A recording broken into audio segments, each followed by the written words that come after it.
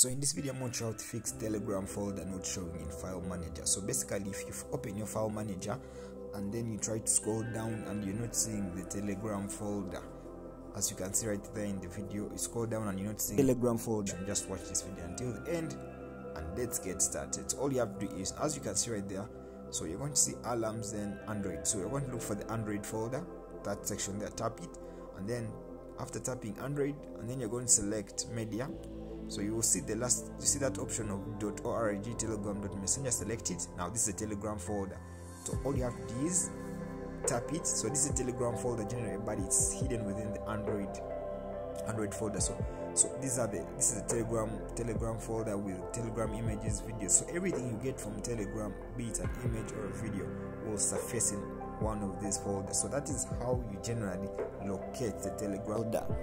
It's not showing your File Manager on your first display. So subscribe for more.